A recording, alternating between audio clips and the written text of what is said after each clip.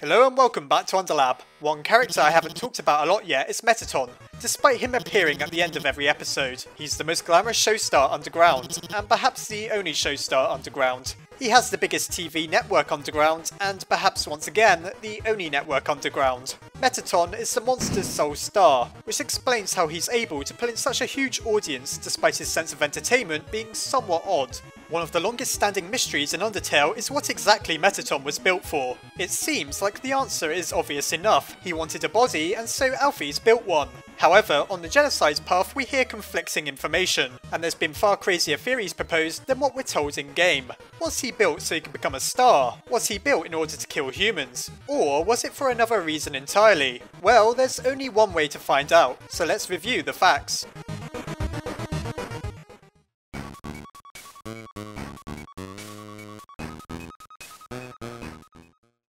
A long time ago, Mettaton wasn't the superstar celebrity that he is during the time that the events in Undertale take place. In fact, of all things, he was a ghost originally, a lot like Napstablook called the Mad Dummy. To go even further, Napstablook, whom Mettaton refers to fondly as Blukey, is his cousin, if you didn't know. Mettaton and his cousin always had musical talent, though Mettaton wanted a lot more. He wanted to entertain the entirety of the underground. We learn all this through diaries found within Mettaton's old home, where he lived before Alphys devised his robotic body. Sadly, he decided he was so desperate to become a star that he left Blukey behind when the chance to have a glamorous body that could make him famous arose. That's despite promising he had never abandoned the poor little ghost, which just goes to show how badly Mettaton wished to be a star. So it seems that Mettaton's body was built in order to give him a shot at stardom, after he reached an agreement with Dr. Alphys. However, is that necessarily true? While there's no denying that it works, as Mettaton is ridiculously famous by the time Frisk falls down. Was that really the sole purpose of giving the ghost a robotic body? On the genocide path, Mettaton tells us a different story. He claims that any true fan would know that he was originally built for purposes of human eradication,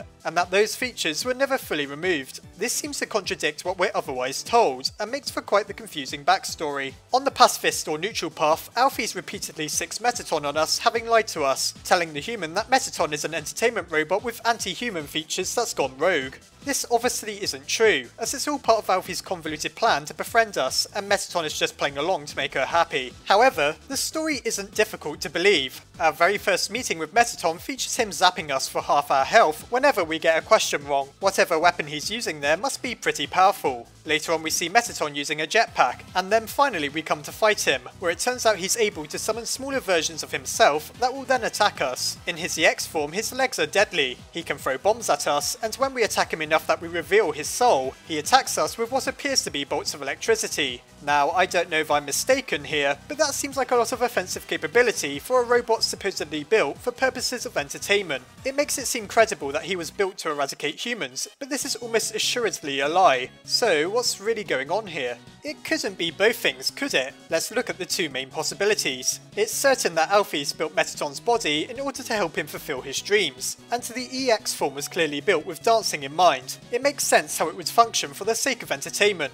What about the various attacks though? The discharge from Mettaton's finger and the electricity during the fight with his EX form could simply be surplus energy that the robot ghost is using to attack us with. The jetpack could be for convenience's sake, and it makes sense why he may need one. Mettaton is a very popular monster, and he needs to be in a lot of places at once for the various TV shows that he hosts all over the underground. Remember, he has his dance stage within the core, and a set for a quiz show, what appears to be a theatre, a news broadcast, and a cooking show in various places within Hotland. Being a robot, he's likely very heavy, and so the steam vents we utilise to cross the chasms wouldn't work for him, making his jetpack essential for getting around. The bombs are a little harder to explain. They may simply be fireworks or pyrotechnics, used to make the show a bit more exciting. As for the little robots that join his assault on you, they could be used for all manner of purposes. Perhaps for Mettaton's security, or just as a crew that helps make his shows. That's just me trying to justify Mettaton's forms of attack though. Maybe it's all the other way around. If Alphys built Mettaton's body with combat in mind, then perhaps Mettaton simply found that he could use what was supposed to be weapons for the sake of entertainment. Maybe the bombs really are just bombs, and that's what scores Mettaton ratings. He'd do anything for the sake of fame after all, and that includes fighting you to the death. What's his Neo form meant for anyhow? It's flashier and more attractive than his EX EX form, but why does he have such a high attack stat? Though he overestimates his defense level, why does Mettaton feel like he'll be better off fighting you in that form on the genocide path? Could it be because his Neo form really was designed with the purpose of human eradication in mind? Mettaton was either designed with features for killing humans, or he wasn't. So which one is it?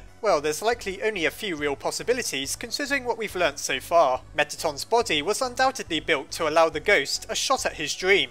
The EX form is as glamorous and attractive as it gets, so why would Alphys go to such an extent if she only meant for him to kill humans? At the same time, he seems extremely well prepared for a robot meant for the sake of entertainment. For example, why does a TV personality need to be invincible until a switch on his back is flipped? The different backstories we're told seemingly contradict each other. However, have you ever considered the possibility that they're all partially true? To understand fully, we have to look at Alphys' history as well as Mettaton's. Alphys is the real scientist and the replacement for Gaster. Asgore assigned her the duty of finding a way past the barrier, as we discover in the True Lab's logs, and the result of this was her endeavours into soul magic. She wanted to keep monsters' souls alive once outside of the body, in order to utilise them to somehow destroy the barrier. It seems while conducting this experiment which led to the horrific creation of the amalgamates, Alphys was also working on various other projects. For example, she designed many of the defences around Hotland, such as the laser systems, which is why she's able to easily hack them. Hacking quotation marks, that is, as really she's just switching them off. At one point she also had the opportunity to place cameras all over the underground, that she ends up using to observe the humans' movements. While she was already in the midst of so much, she also managed to make a body for Mettaton. She did this after meeting him at his human fan club, back when he was a nobody, a ghost, and had no reason to suspect he may one day be as famous as he became. Could Alphys have been researching ways of breaking the barrier at the same time though?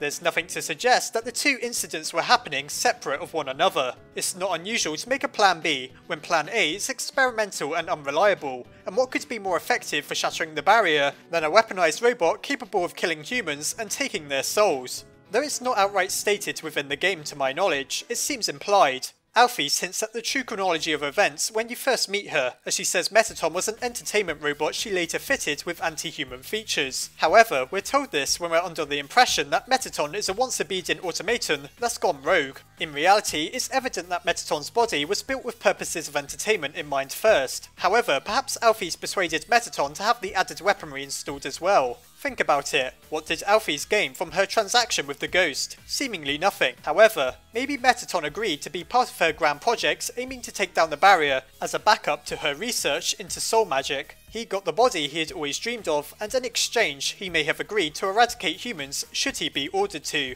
That way Alphys has a weapon that could act as a failsafe should it need to. Remember, she wasn't always rooting for us to succeed. She only decides she wants us to make it to the end of the underground, having watched us for a while on her monitor. Perhaps the plan before that was to set Mettaton on you and have him kill you in order to obtain the 7th human soul required. When we consider what a catastrophic failure Alphys' harnessing of determination resulted in, it doesn't seem so unlikely. So, in conclusion, it's fairly possible that Mettaton really was built for both entertainment and human eradication purposes. If this theory is correct, then Mettaton got his longest standing wish, and Alphys had something to show to Asgore after her terrible failure within the True Laboratory. It was a win-win deal for them both, though I suppose Alphys never foresaw that in the future we'd end up stuck watching reruns of Undertale the musical at every Christmas thanks to her creation. Lastly, to answer your question, Mettaton, I really don't think I would smooch a ghost.